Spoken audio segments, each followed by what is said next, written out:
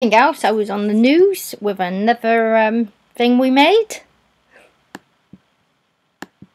The picture of me there and my dad there. I click on it. Oh, and yeah. Oh. So, yeah, that's me right by there.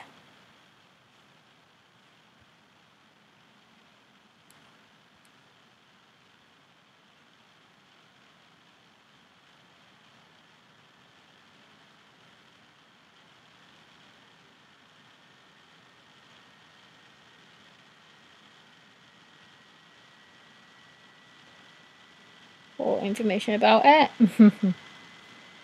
This bit was in the newspaper, on the news. I was on the news, but they did that in like a news article on as well on here. Oh, let me go back on it. I don't know what's happened there. See it in detail. Okay. Yeah. A homemade metal detector.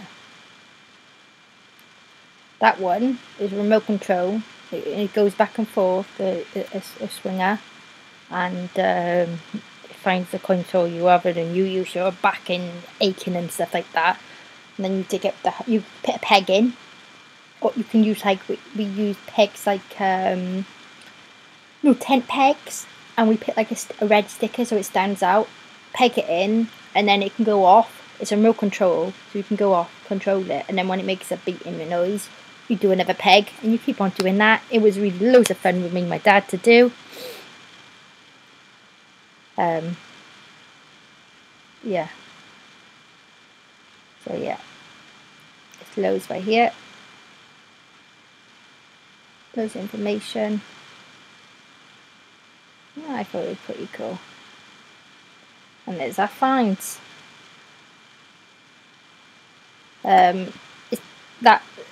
That one went on for years. A lot of time and effort into that.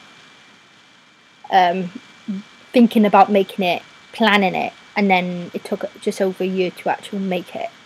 To get all like recycled materials, lights on it, and all sorts. From different places. Yeah. Finding the wheels for it was a nightmare. What ones should have to be really strong ones, so it can go up and down. It can go up on slight hills and stuff, as well as but it's more for a field. You can't like go in the woods with it. You can't like go on big steep hills and stuff. And obviously you need a car to take it around and stuff like that.